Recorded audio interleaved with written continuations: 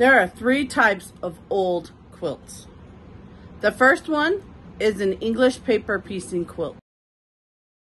These quilts are preferably made by hand with some paper templates on which the fabric are sewn around. Then the pieces are joined together until all sides have been completely sewn to one another. Then the paper is removed. The second quilt is an Amish quilt. These quilts are made by the Amish and the Mennonite communities, which have a simple patterns, smooth fabrics, and elaborate quilt. The third type is a Baltimore quilt. These quilts were made in the first half of the 19th century in Baltimore. They are characterized by being made with applications of bright colors on a light background.